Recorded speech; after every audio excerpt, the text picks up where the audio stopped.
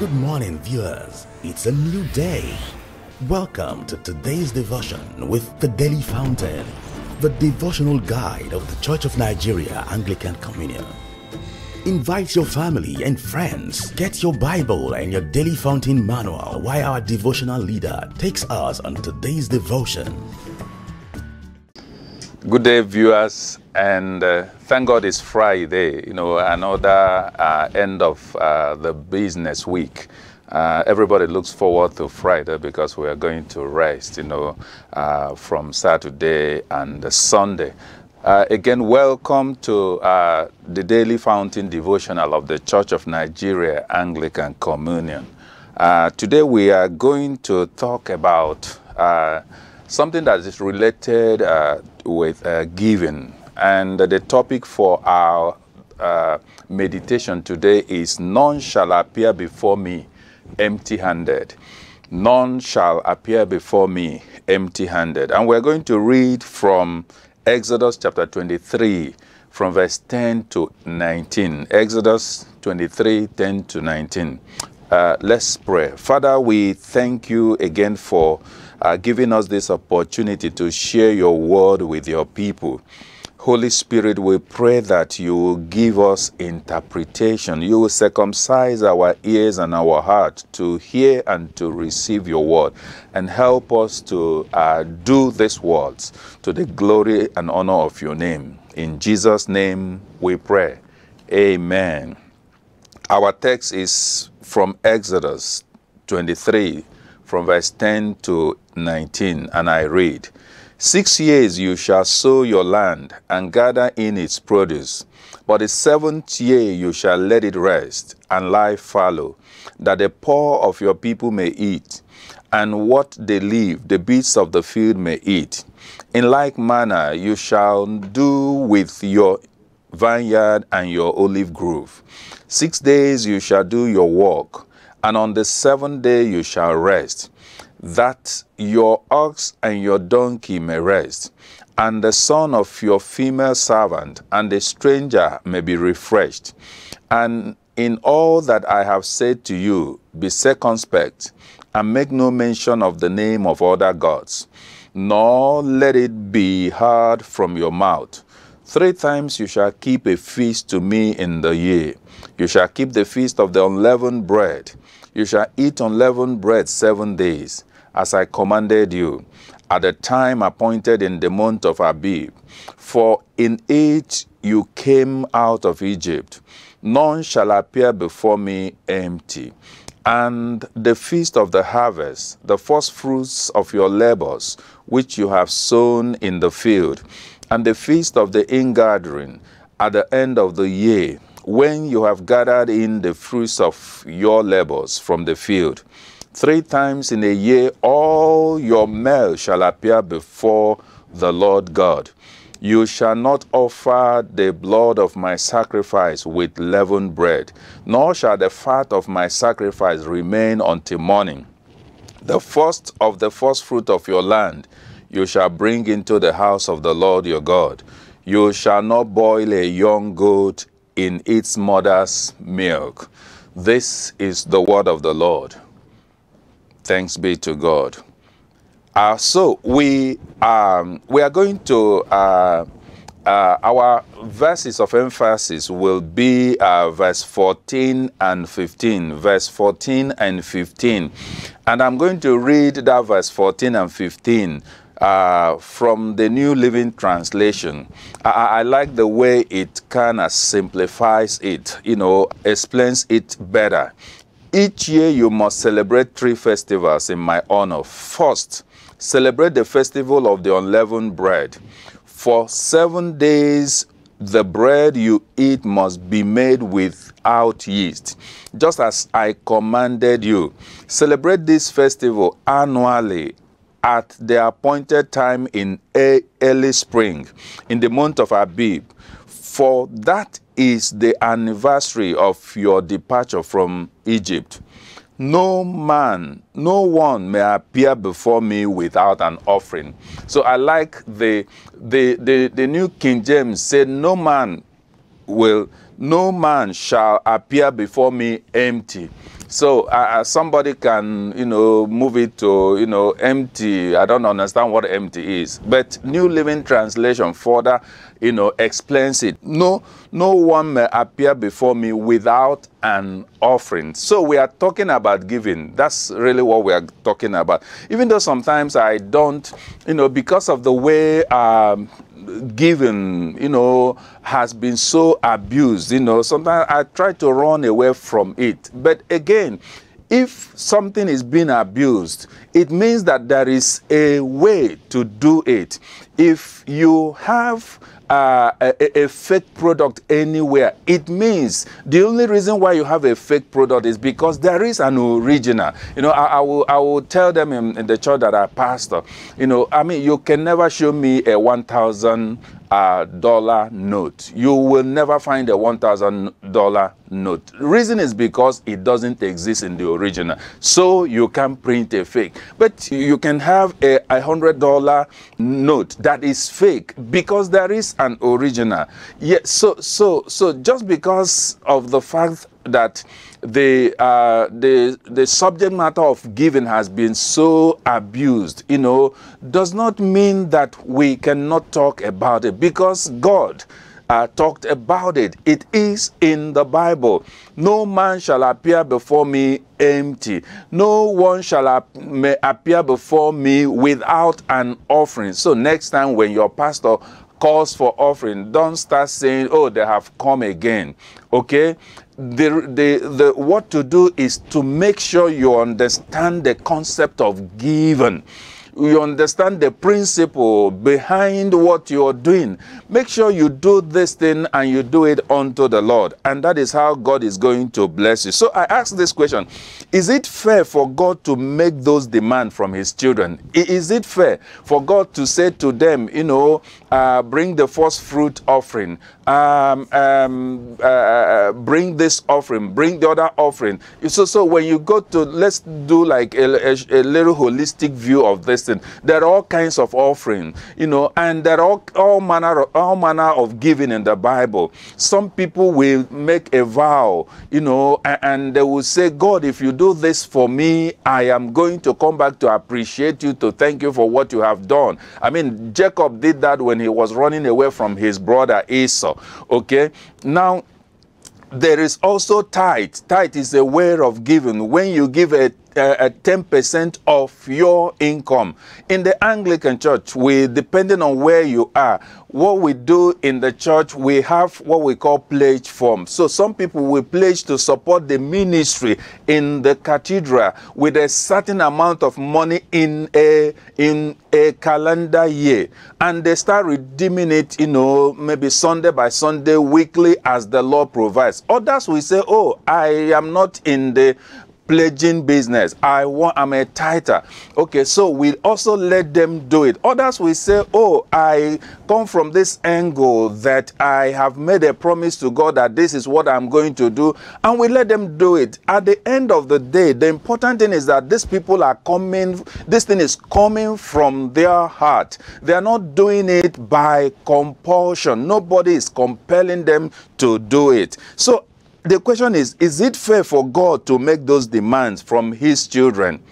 My answer is yes, it is fair. So for him to ask from us, for God to ask from us looks to me like trying to test our faith. The same thing we do with our children. You buy some cookies and your child wants part of that cookie, and you give your child that cookie. You know what? After a while, you come back to ask the child, oh, can you give me some? Some will give you, some will withhold. Okay? So you are trying to test the generosity of that child. I believe that is the same thing that God is doing with us. I mean, the earth is the Lord and the fullness. Everything, the cattle in the 1,000 hills belongs to God. If he wants any of them, he can take it. Okay? But he has kept us here to manage his resources. He has kept us here to manage his earth for him. Okay? So when that thing comes, when God tries our faith, when he tests us, the question is, are you going to pass the test or are you going to fail the test? Again, you go back to how we started. We cannot, because of the abuse in the subject matter of giving, and we say, no way, I'm not going to give. Some people will come from this place of, oh, I am giving to the pastor. No, you're not giving to the pastor. Some will say, oh, I'm giving to the church. No, you're not giving to the church. You are giving to God. You are giving to God. It's just that there is this person that has been appointed to pastor that local congregation, and is the person that receives the offering, receives the tithe, on behalf of heaven. Okay, so make sure you get it right, and if you get it right, that is when you will no longer be into, what did they do with this? What did they do with that? And of course, a church like Anglican Church, this is what I tell people, a church like Anglican Church, a wonderful church, like a church that is run, it's not a one-man church, it's not a place where the pastor wakes up in the morning and he will tell the congregation, oh, the Lord said we should do this. Before that money will be spent in the church, the vestry, you call PCC, they have to meet, there will have to be a budget, there will have to be, make sure that the money is captured, the expenditure is captured in the budget, and that is how this money is going to be spent. And in the church that I pastor, I don't even have a vote because I'm only a tiebreaker. So it's still going to be the people that you nominated and voted into the vestry that will decide on how this money will be spent. So you are sure that whatever you bring to church, giving to God, will be well accounted for. Praise the name of the Lord. And that is not also to say that there are not places where mismanagement happen. So we have to watch out for that, find a way to make the correction, but let it not stop you from giving. Let it not stop you from giving, because when you stop giving, you are also blocking your blessings. Okay, don't forget that God owns everything, and what he did for us is, he appointed us as his custodian. So he gives us the privilege. God gives us the privilege to plant and harvest. Like we read, he gave the children of Israel the privilege to plant and harvest for 6 complete years. 6 years they will plant and harvest, plant and harvest, plant and harvest. And he said to them, on the 7th year, let the land be fallow. Whatever is there will be left for the poor of the land. And after the poor of the land have taken, the beasts of the field will also eat from it. This God is a generous God. This God is a generous God. So, out of 7 years, he gave you 6 years. So, 6 over 7 is what you have. Just 1 over 7 is what God is saying. Just leave it. And when you also leave it, the land regenerates. Okay? The land becomes more fertile. Okay? So he lets us walk and use our domestic aids for 6 days, and let them rest for 1 day so that they may be refreshed. The idea behind this is so that, like Jesus will say, that man was not meant for Sabbath. It's the Sabbath that was meant for man. Man was not meant for Sabbath. Okay? The reason for the Sabbath is actually for our good, for the good of the children of Israel. And if we bring it to our time, it is for our good. Rest is good for everybody. Okay, rest is good for everybody. And so it's for our own good that God, make these things the way it is. My question is, what is wrong in appreciating through our offering? What is wrong in appreciating through our tithe? What is wrong in our appreciating this God through our first fruit? Someone who gave you this privilege, the privilege of planting for 6 years and resting for 1 year, the privilege of planting and reaping, harvesting. What is the one that deposited all kinds of resources on earth and we are tapping these resources, and that is how we are who we are today. You know, maybe you are a man of means or a woman of means. It's just because God gave you the privilege to, you know, enjoy the resources that He made possible to be available on earth. So what is wrong in appreciating Him through our offering, through our tithe, through our first fruit? Let me say this: it's the attitude of gratitude that consolidates our miracle. The attitude of gratitude is very important.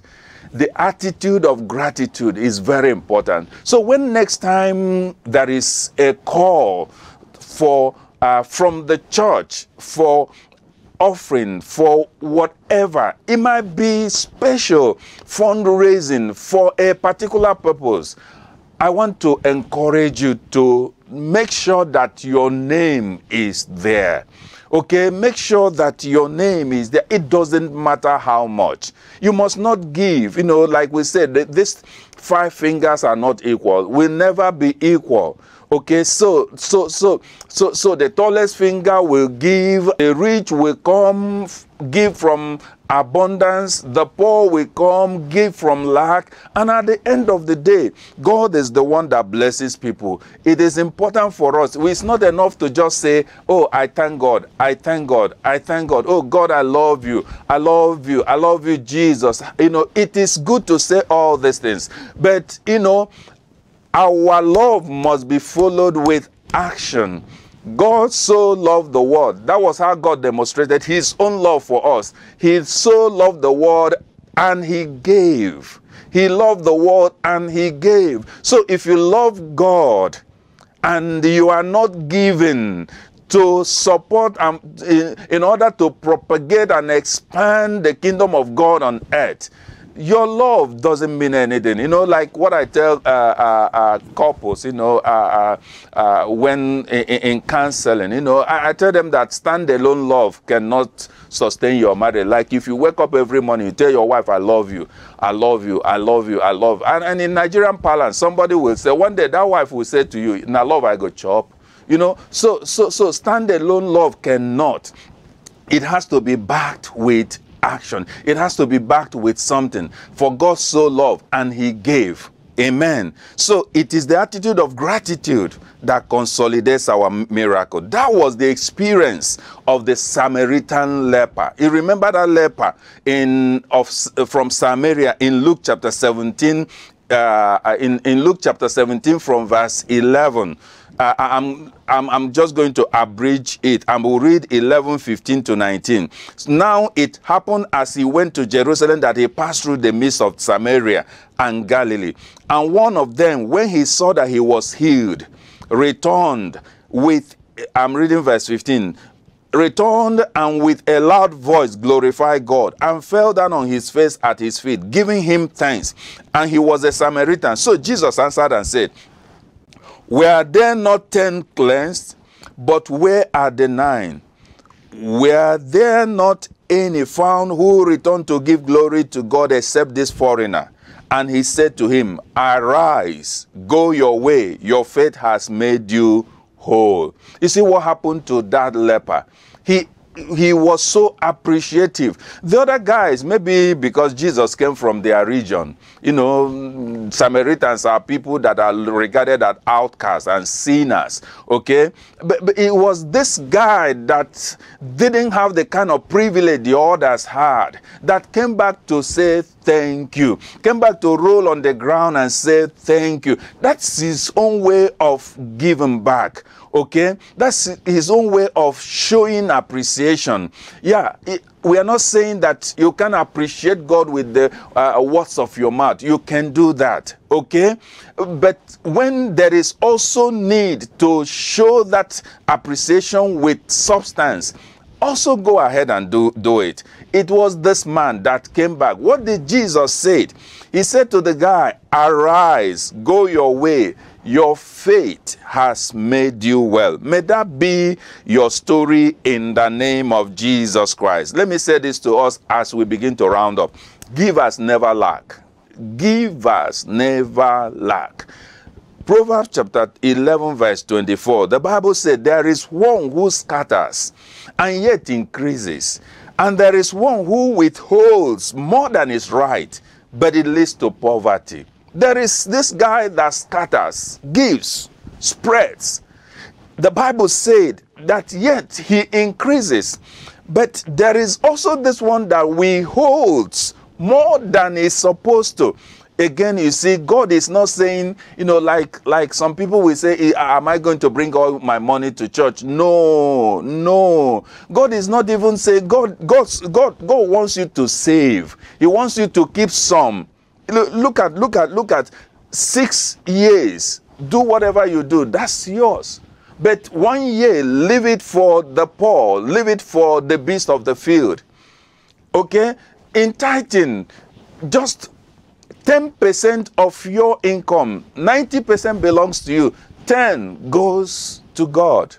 In your offering, because it is free will. In our situation right now, it is free will. That is what it is. In the New Testament era, it is free will. It has to come from your heart. How liberal you are will determine what you do. So, the generous, in Proverbs 11:25, the generous will prosper. Those who refresh others will themselves be refreshed. The generous will prosper. I'm just saying to you that givers never lack. In Psalm 126, 5 and 6, the Bible said, those who plant in tears will harvest with shouts of joy.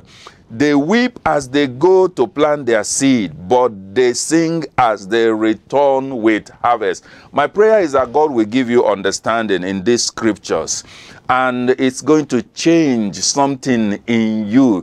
Just in case you are there, you are out there, and you've gone to the other side, of people that, criticize the church, not because one person or one church is doing it wrong, does not mean that the whole entire body of Christ is doing it wrong.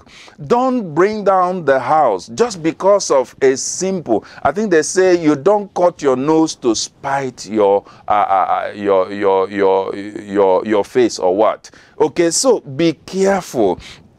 Psalm 126, 5 and 6, the Bible said, those who sow in tears shall reap in joy.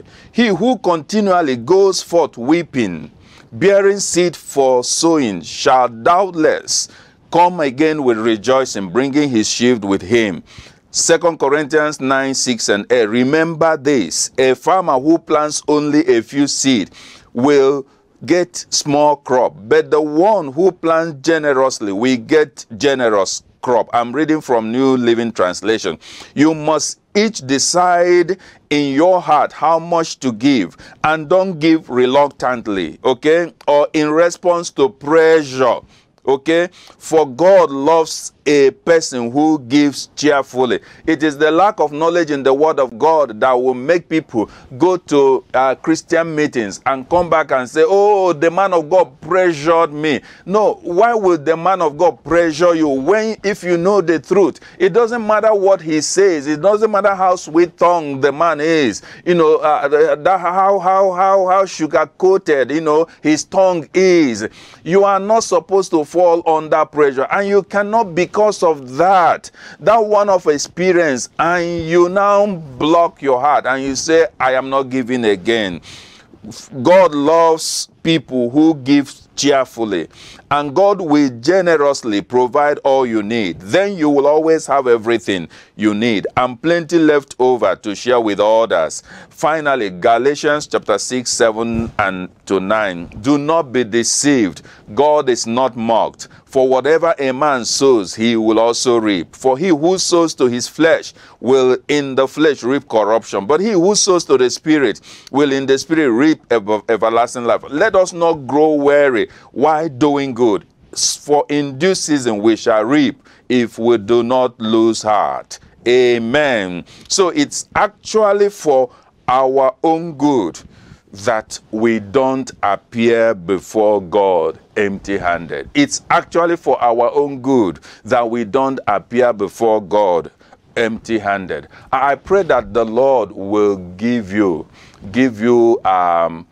even as we close, that the Spirit of the living God will continue to minister grace and truth to you in the name of Jesus Christ. Let us pray. Father, we thank you.